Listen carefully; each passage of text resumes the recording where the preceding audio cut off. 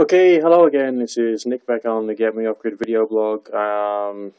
Quick epilogue tonight. Just a quick something on skill development. I've been out again and I've come back. Try and get yourself one of these. I don't know if you can quite see it in this light. Essentially, it's just a keyring torch that goes on your keys, and it's got a little LED light inside it, quite bright. Okay.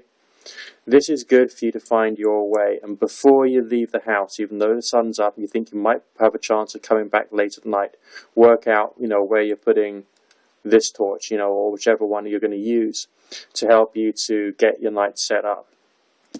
Because you're going to want to light the oil lamp, but you're going to want to have a brighter, more reliable torch to use than just your little keyring one when you're lighting your oil lamp.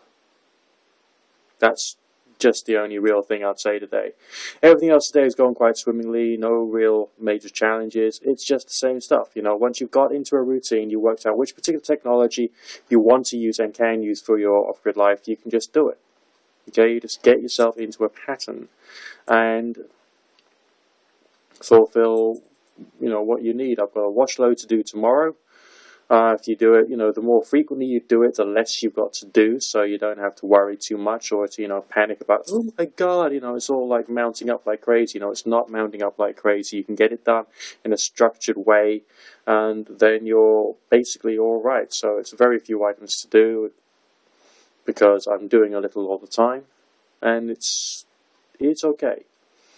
Still thinking very big about retention cooking. I mean, I've mentioned that before, but that was quite early in the video blog. But during this one particular week, while I'm doing off-grid, heat retention cooking has been probably the best thing that I could have ever discovered or could have ever experimented with.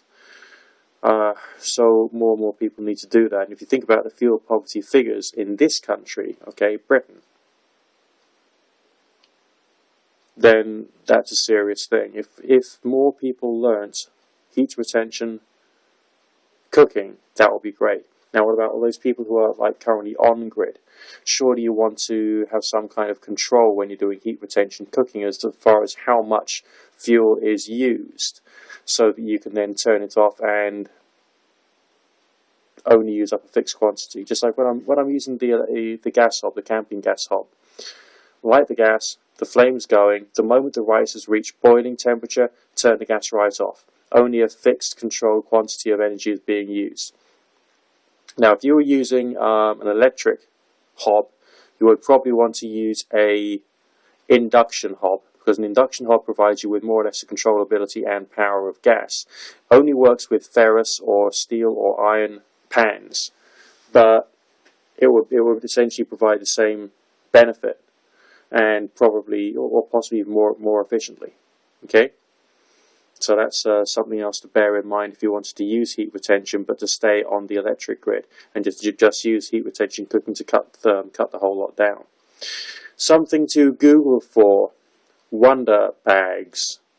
No, that's not an erotic reference. Okay, Wonder bags are a form of heat retention cooking, which is essentially a big insulated bag.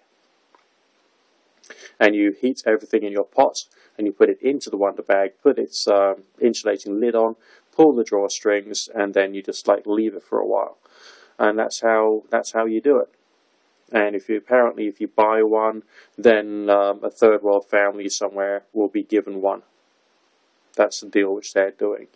So maybe it would be worthwhile for me and for everybody else out there to start thinking about accumulating more and more in the way of heat retention cooking technology, especially if you're someone who is suffering from fuel poverty or might suffer from fuel poverty because maybe you're sick, you're getting old, or you just need to control your expenditure on heating.